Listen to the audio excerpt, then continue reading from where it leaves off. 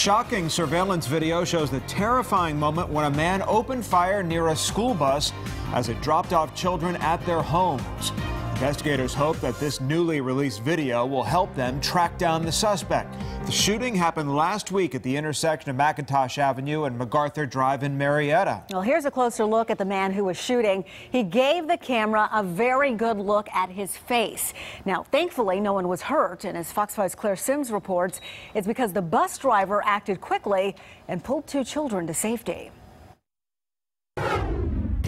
Marietta police say this new video shows exactly how dangerous a situation this was, and they hope anyone who recognizes the man in the video will give them a call. The threat so close, school bus surveillance cameras capture clear pictures. A man wearing a white shirt and red sweatpants opens fire in a Marietta neighborhood just feet from children exiting a school bus, shooting 10 to 12 rounds. Very dangerous and extremely reckless. It's something that needs to be taken care of, and we need to get him off the streets as soon as possible. According to Marietta police, it happened just before 4 p.m. on November 9th. Police say two students were on their way off the bus when the shots rang out. Even more were on board. You said there's 40 students? 41 students. Okay. The camera company, American Traffic Solutions, posted video of the incident on YouTube and praised the bus driver for her quick thinking.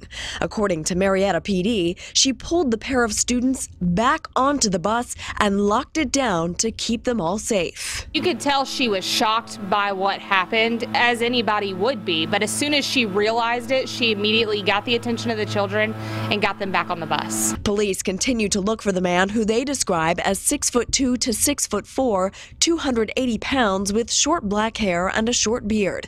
The video shows the man is left-handed, and according to police, he left the scene in a blue and white SUV. Marietta police ask anyone who recognizes that man to call their anonymous tip line at 770-794-6990. Reporting in Marietta, Claire Sims, Fox 5 News.